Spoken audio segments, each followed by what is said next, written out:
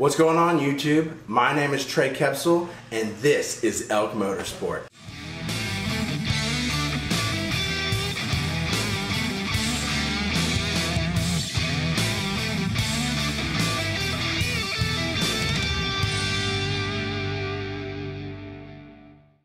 Well guys, I got done with my turnaround, so now I've got the time that's needed to film installing the Zuks Offroad Transfer Case Cradle as well as rebuilding the transfer case. So without further ado, let's get to it.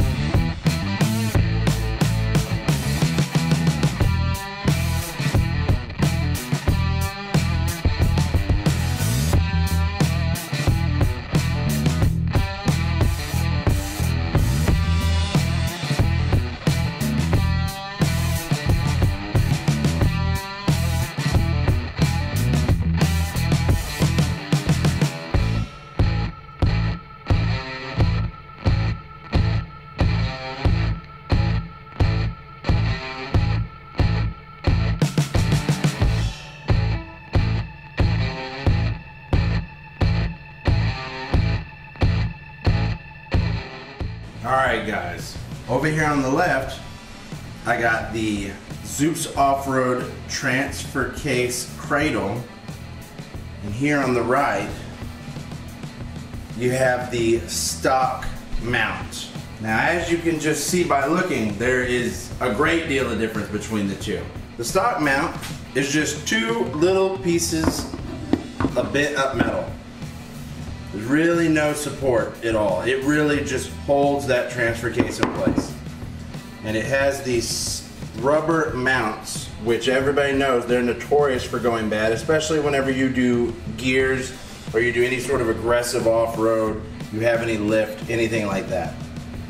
They are slightly reinforced where they bolt up to the transfer case on both of them, but they have no structural support for the case whatsoever. Now, the Zuks Offroad Transfer Case Cradle has multiple places to actually bolt to the physical case. And it comes with the similar bushings that are in that heavy duty transmission mount that I have, the same type of bushings that are actually used in a leaf spring, and they're polyurethane. This transfer case cradle does come bare metal, so I had it powder coated. You can paint them, it's not a big deal. They come numbered for the warranty. They offer, Zuks Offroad offers a lifetime warranty on this transfer case cradle. In case it breaks, they'll replace it for you. And this thing is beefy. I mean, it's awesome.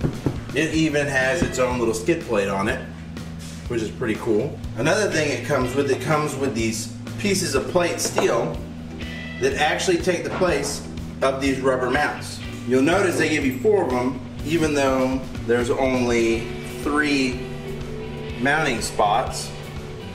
This one right here actually goes up on the passenger side mount. So as you can see in this particular mounting spot, it's not flat. There's a little opening in there. This piece will slide into that opening a little bit, and you'll just line up that hole,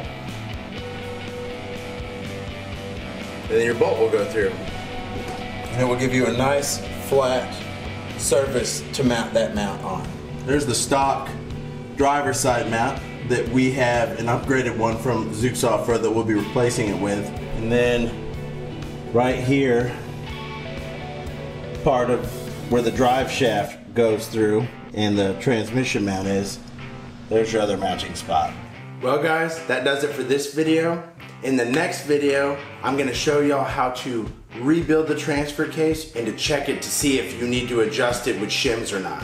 Be sure to hit like if this was content that you enjoyed watching, and if you haven't already, be sure to subscribe so that way you can stay up to date on what I've got going on in the shop.